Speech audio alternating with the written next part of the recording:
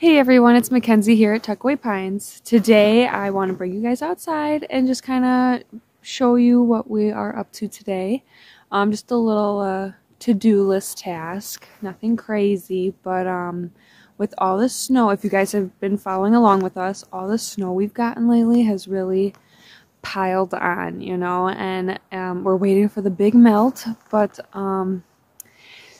yeah, anyway, so we went out and we got a, essentially it's like a roof rake to like rake off or shovel off the snow off the roof, but from the ground, so we don't have to go up there and risk any injury or anything like that. So, yeah, so essentially today's video is me showing you guys Corey doing all the heavy lifting.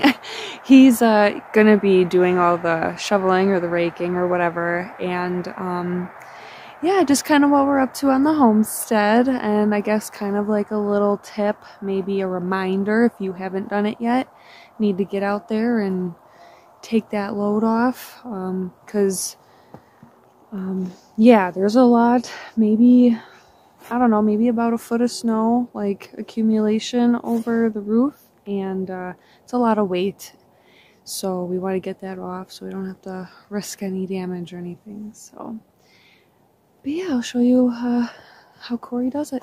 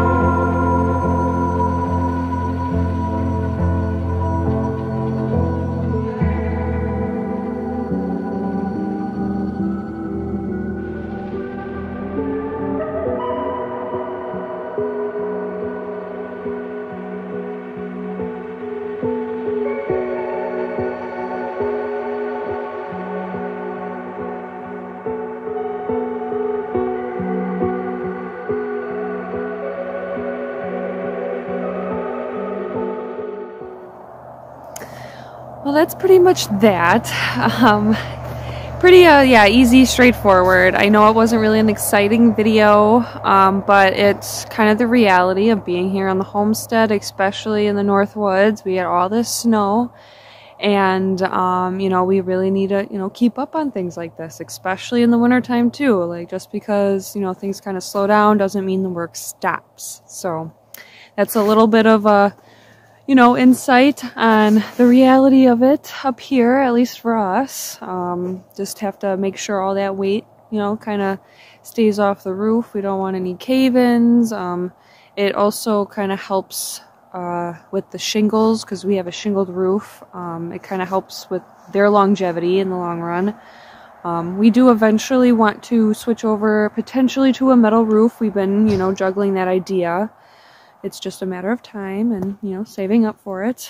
But anyway, we at least got the kind of top layer of snow off, and there is kind of like that icy layer beneath it. But with that snow off, hopefully the sun can kind of cook it, you know, melt it away and stuff, and expose the shingle even further, and hopefully our gutters don't freeze. I was kind of thinking that during filming. Gutter's looking kind of full, so hopefully that melts too and just drains right out. Otherwise we'll have to clean those out as well. But, so yeah, we got that all done. Corey did get to the back of the house, which is actually a little bit easier due to the sun shining more on that side of the house, preferably than the front side, so there's that. But yeah, so next is to get the snowblower out. We're gonna try and move a lot of the piles that you saw close to the house away from the house, and then we'll just kind of plow it away towards a low spot that we have. That way when things do melt, it's not all melting towards the house, hopefully, you know, to keep up, not that we have flooding issues, but so that we don't have flooding issues. So yeah, all things to really think about and consider, especially if you guys are also starting out in a new place. This is our first winter here, so we're trying, keyword trying, to be as proactive and think ahead of all these potential issues, problems, you know, trying to, hindsight's 20/20, so we're trying to be 20/20 right now. But yeah, so hope you guys enjoy. Please like, comment, and subscribe. Bye.